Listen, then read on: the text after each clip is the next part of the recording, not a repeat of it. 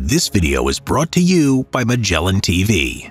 We invite you to watch Magellan TV's new release, Yalta's Last Secret. This documentary uses authentic photo and video footage to explain how the Allies at the end of World War II handed over 2 million Russian, Ukrainian, and Baltic nationals to the Soviets. The winter resort of Yalta was the venue for the last of the Big Three. The conference was held in February 1945 at the Livadia Palace, where a secret pact was signed between Roosevelt, Churchill, and Stalin. Within just weeks, Stalin violated signed protocols that guaranteed democratic freedoms for the countries of Eastern Europe, and the Iron Curtain began to descend. The aim of the Yalta Conference was to shape a post-war peace, but as you'll see in our newest video about the Malayan emergency, the peace wasn't attainable everywhere. In 1948, a guerrilla war started in British Malaya between communists fighting for independence, while Commonwealth forces fought to protect economic interests. Magellan TV releases 20 hours of brand new content like Yalta's Last Secret every week, so enjoy exploring over 3,000 documentaries, movies, and series, some in 4K high definition. Click the link in the description to try out Magellan TV. Get a 1-month free trial and join us for the next Magellan TV documentary. The Malayan Emergency, 1948 to 1960. After the Second World War, the British colonial empire slowly began to disintegrate. The process started in Asia, with the British Raj becoming the independent nations of India and Pakistan in 1947. Britain chose to grant India its independence, as after the financial strain of World War II, the country could no longer afford to maintain its presence on a subcontinent of 400 million people. Moreover, Japanese expansion into Southeast Asia highlighted how inadequate Britain was in protecting its Asian colonies. More generally, perceptions of colonial power were fast changing as Gandhi, the leader of the Indian independence movement, was voted Time magazine's Man of the Year in 1931, while newspapers detailed atrocities committed by the British. The result of this was that anti-colonial movements across the British Empire became inspired to push for their own national independence, as Britain seemed incapable of preventing its imperial decline. One of the most notable anti-colonial rebellions started in 1948, just 1 year after Indian independence, when Malaya became the focus of an insurgency led by the Malayan Communist Party, headed by Chin Peng and their Malayan National Liberation Army. The Malayan Emergency, also known as the Anti-British National Liberation War, lasted for 12 years until it ended in 1960. During that period, Malaya became yet another nation that gained independence from the British Empire. The Malayan Emergency was sparked by the severe economic problems of the colony after the Second World War. Prior to the war, Malaya's economy was reliant on the export of tin and rubber. Following the Japanese occupation of Malaya between 1942 and 1945, exports rapidly decreased, and many rubber plantations and tin mines fell into a state of disrepair. Therefore, when the Japanese surrendered in 1945, they left behind a country with a devastated economy, where unemployment was high and food was scarce. Malaya was also ethnically divided. Out of a total population of 5 million, native Malaysians made up 48% and Chinese 37%, with the remainder being significant groups of Indian minorities. Historically, there had been ethnic tension between the Malaysians and the Chinese, with the former believing that the immigrant Chinese were taking their jobs. As a result, vast Chinese shanty towns sprang up near the cities, but they had very few civil rights, and they were not even allowed to vote. The Malayan Communist Party took advantage of this situation to start a rebellion against the British government. At first, they organized strikes across the entire country. The British responded to these strikes with reprisals, including forced deportations of Chinese immigrants, which caused the strike organizers to resort to more militant means of resisting British rule. The emergency began with an incident in the town of Sungai Siput, where 3 young Chinese men killed 3 British rubber plantation managers at the Elfil estate on June 16, 1948. These were the first shots to be fired in the conflict that was about to erupt. As a response to the incident, British High Commissioner Sir Edward Gent declared a state of emergency across the entire Federation of Malaya. The state of emergency banned the Malayan Communist Party and gave police the powers to detain suspected Communist Party members or those with left-wing sympathies. As a result, Malayan communists had no other option but to retreat into the jungle, where they formed the Malayan National Liberation Army, also known as the MNLA. However, even though the communists proclaimed the national liberation of Malaya as their goal, most Malayans were not really interested in their cause.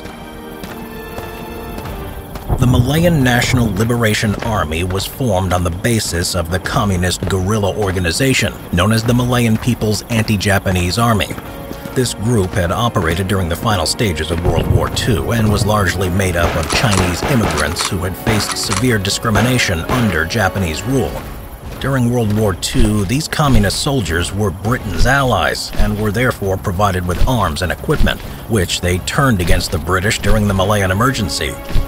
After the war, most of the weapons had been buried, only to be dug up when the emergency started in 1948. These weapons, mostly of British and Japanese origin, were in a very poor condition due to the damp and humid jungle conditions and the lack of any maintenance facilities. In 1948, the strength of the MNLA was around 5,000 men. This number eventually increased to around 8,000, with almost 90% of the soldiers being Chinese. Most of Malaya's Chinese shanty towns were located on the edges of jungles, which made them easy to access for the MNLA. Moreover, the Chinese, facing severe ethnic discrimination, were more dissatisfied with British rule than the Malaysians were. As a result of the ethnic tensions between the Chinese and Malaysians, very few Malaysians supported the uprising or joined the MNLA. Besides its armed forces, the communists organized the People's Movement, or the Minuan. This force of 60,000 civilians was tasked with supporting the MNLA by supplying food, shelter, finances, and intelligence. They had no uniforms and very few weapons, but did have part-time armed units and assassination squads. The men of the MNLA were trained in jungle guerrilla warfare and had a lot of experience from fighting the Japanese. Aware of their limited resources and strength, the communists devised their own plan of action. In its first phase, they began with action against isolated estates, mines, and government buildings in small towns across the entire country. The second phase led to the formation of liberated areas, which would serve to supply food and act as training bases for new recruits. Finally, the third phase included taking the fight from the liberated areas to the towns and cities, and ultimately to the open battlefield. When the emergency started, the British only had 3 army battalions, 6 Gurkha battalions, and 2 battalions of the Royal Malay Regiment. These forces were not sufficient to fight against the communist insurgents, so reinforcements had to be brought in from the Commonwealth. The first soldiers that arrived in Malaya were conscripts of the British National Service, but as the emergency developed, troops from New Zealand, Australia, South Rhodesia, Fiji, Nyasaland, North Rhodesia, and Kenya were all brought to Malaya. 7 battalions were also added to the Royal Malay Regiment, making the security forces around 40,000 men strong. The Malayan police force was even larger. This unit was formed by the Police Commissioner of Malaya, Colonel Gray, in 1948. The Malaya police recruited local men for service as special constables and in the Home Guard. In 1953, both of these forces had around 290,000 servicemen. The primary role was to guard villages, farms, industrial facilities, and government buildings from any communist attacks. However, they also had special jungle squads, which took part in offensive actions against the insurgents. When the communists began their campaign of terrorist attacks against British targets, the British reduced their activities to protecting key industrial complexes, such as the country's tin mines and rubber plantations, as well as government buildings. This was done mainly because of limited military resources. During this period, the MNLA was able to perform up to 500 actions per month, mostly against British farmers, miners, and police stations. In April 1950, Lieutenant General Sir Harold Briggs was appointed as Director of Operations in Malaya. In this role, Briggs had the authority to coordinate police operations on behalf of the High Commissioner of Malaya. he also decided to change the British tactics, which had been based on defending key infrastructure, to a more offensive strategy. The first part of Briggs' plan was to disrupt Milivojevic, which would cut the communists off from their food supplies, finances, and intelligence. This was done by relocating more than 400,000 Chinese squatters from areas on the edge of the jungle to new purpose-built villages. These villages were surrounded by barbed wire, lit by floodlights, and guarded by a strong police presence in order to prevent the communists from approaching them. This resettlement program also disrupted the recruiting practices of the MNLA. The second aspect of Briggs's plan was to coordinate the army, the Malayan police, and civil authorities through a committee system. These representatives sat on the Federal War Committee and the State and District War Executive Committee, which allowed for more decisive action to be taken against the communist guerrillas. Finally, Briggs planned to militarily engage the MNLA in order to push the communists deeper into the jungle. However, the problem was that the British in Malaya still had insufficient forces to completely prevent the communists from attacking their targets. This was a particular problem in the southern region of Johor, where the communists were at their strongest. The communist threat was still strong by 1951, when on October 6, the MNLA assassinated the High Commissioner Sir Henry Gurney. The convoy that he was traveling in, which included his Rolls-Royce Silver Wraith with a Ferret armored scout car, an open-back Land Rover with 6 Malayan policemen in it, and a police wireless van, were ambushed by a group of 38 Malayan Communist Party guerrillas who opened fire with 3 Bren guns, Sten guns, and rifles. His car and the Land Rover came to a halt as they were riddled with bullets, and their tires were shredded, and Gurney and 5 policemen were wounded. His wife and private secretary were cowering in the footwell of their car. So, to draw the insurgents' fire away from them, he got out and staggered towards their attacker, shouting, "This is the King's Highway." But they fired at him anyway and killed him. The armored car managed to escape and brought back reinforcements to the scene.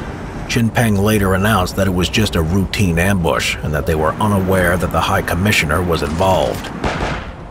In January 1952, General Gerald Templer was appointed as the new High Commissioner by the newly elected British Prime Minister Winston Churchill, who was dismayed to find that Britain was spending £56 million per year on trying to cope with the crisis. With the conflicts appearing to be a stalemate, Templer applied the policy of hearts and minds, with the goal of gaining popular support amongst the local population in fighting the insurgents. The Malaysians were eager to side with the British to fight the Chinese-dominated MNLA, especially because they were promised independence after the communists were defeated. Templer began to ease tensions with the Chinese community in the new resettlement villages by introducing a program to build schools, medical clinics, and sewer systems. Templer also facilitated the arrival of reinforcements from other Commonwealth countries and the recruitment of more Malaysians into the police units. In this way, the High Commissioner finally had the strength to defeat the MNLA. Instead of large assaults, Templer concentrated smaller units that were specially trained in jungle warfare in selected areas for up to 3 months at a time. The plan was for search and destroy patrols to reduce the operational area of insurgents by establishing jungle forts. His strategy also saw the creation of honeypots, where British forces would appear to be off guard and relaxed, so as to encourage increased MNLA activity in a given area before being ambushed and apprehended. Templer's plan proved to be successful, as by 1953 the communists had completely lost the initiative. Less than 3,500 MNLA troops remained in the jungle, and more white or non-communist areas were created across the country. In white areas, the original state of emergency declaration, of which had been declared in 1948, was lifted. Realizing that they could no longer win the conflict, Chinpeng, the leader of the Malayan Communist Party, sought peace talks with the British. The negotiations were held on December 28, 1955, in the government-run English school at Baling. The talks broke up, though, as representatives of the Malaya Federation rejected all of the demands set by the communists, because they were worried that the Communist Party would regain a prominent place in Malayan society. Chinpeng returned to the jungle and continued to fight, while also instigating other attempts to make peace, which also came to nothing. However, on August 31, 1957, Malaya became an independent country, and the MNLA lost their reason for existence. By this stage, their strength was only around 1,800 members, concentrated near the border with Thailand. On July 31, 1960, the Malayan government declared the conflict over, and Chinpeng fled the country for Communist China. The emergency cost the lives of 6,710 communist fighters, with more than 4,000 others either captured or forced to surrender. The Malayan police lost 1,345 men, while Commonwealth forces lost 519 soldiers. Additionally, 2,478 civilians were also killed during the 12 years of the conflict.